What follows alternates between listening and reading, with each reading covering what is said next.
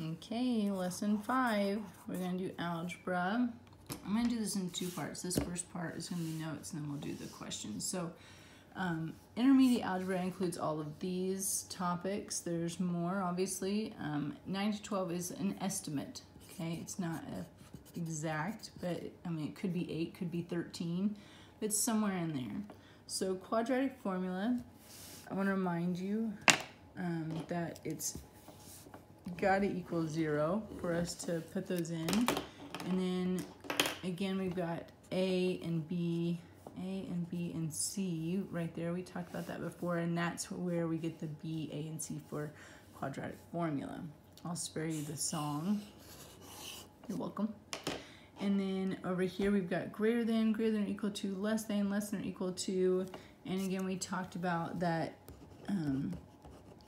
Like right here, if I had 3x is greater than negative 12, and then of course we would divide by 3 to solve. Because that's positive, nothing would change.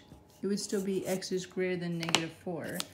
But if it was negative 3x is greater than negative 12, this time if I divided by a negative 3, even though my answer is now positive, it doesn't matter. Because I divided by or multiplied by a negative, I have to switch the direction. Okay, so write it down. Maybe you'll remember. When I multiply or divide by a negative, I switch the inequality.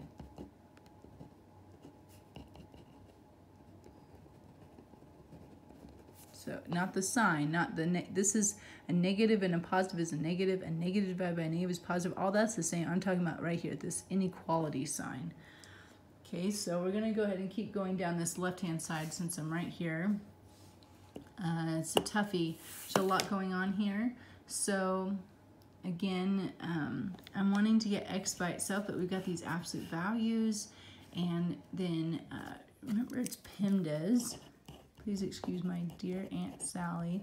When we're solving, we go backwards. So if I can add or subtract something away first, of course, it's going to be that plus 14. So I'm going to subtract 14, which is going to give me a negative 2 outside the absolute value of 2x plus 3, and that would be a negative 30. And then again, I would divide both sides by a negative 2. And so that would give me the absolute value of 2 plus x equals 15. So here's the thing. Either the absolute value of 15 can equal 15, or the absolute value of a negative 15 could also equal 15. So we would take this inside and we can say it could equal 15, or it can equal negative 15. Then I would solve,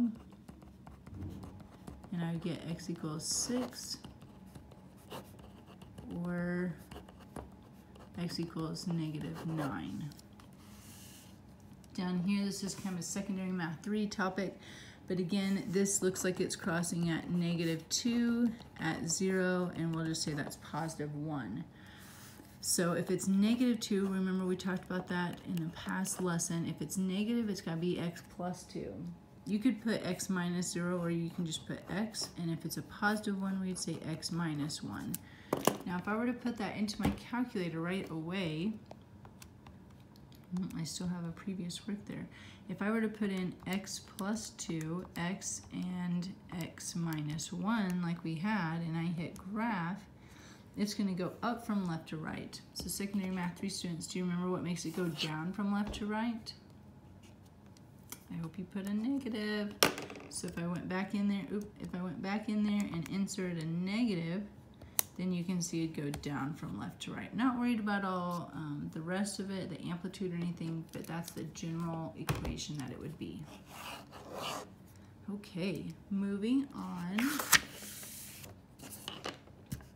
So this is an example. I don't love this example, but technically we're going to distribute, right? And 6 times 3 would make 18, and 6 times 12 is 72.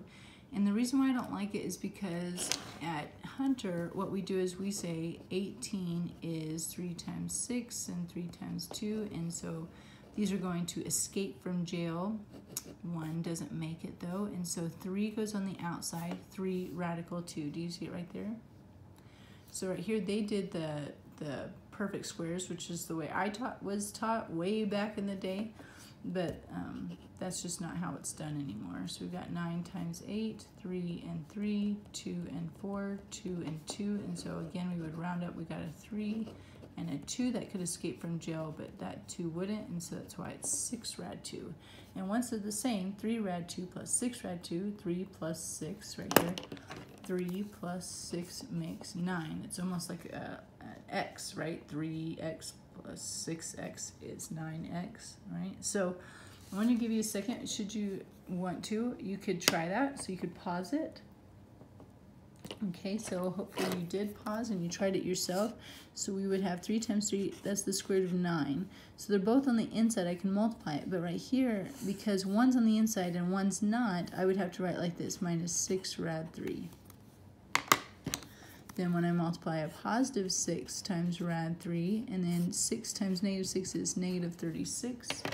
And then you can see that these are a like term, so they would cancel out. The square root of 9 is 3, minus 36 is negative 33. Okay, so that's just a really quick lesson. Adding matrices is only in Secondary Math 1 honors. So if you weren't in honors, then you didn't get this, but you can do this. Here we go.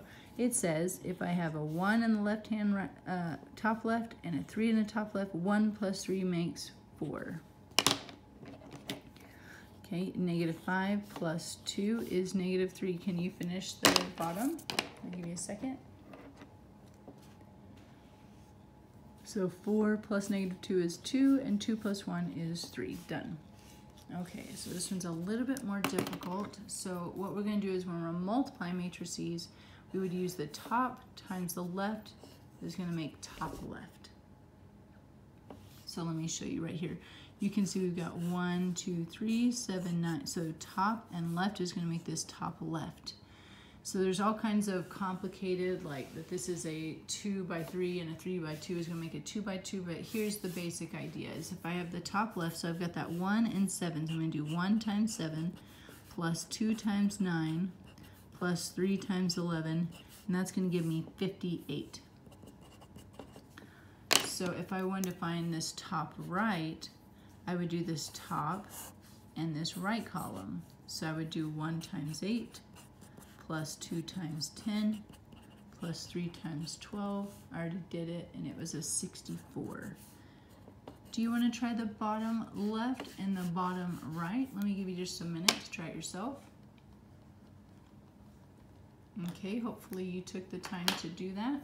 So again, I went bottom left, so that would go right here. So I would have 4 times 7 plus 5 times 9, sorry, plus 6 times 11, and that should have been 139. And if you haven't stopped and tried it, you should. All right, here's the bottom right. That would go right here. So that would be 4 times 8 plus 5 times 10 plus 6 times 12, which would be 154. Okay, so you should have a full set of notes now. I'm going to pause and we're going to go to the next set.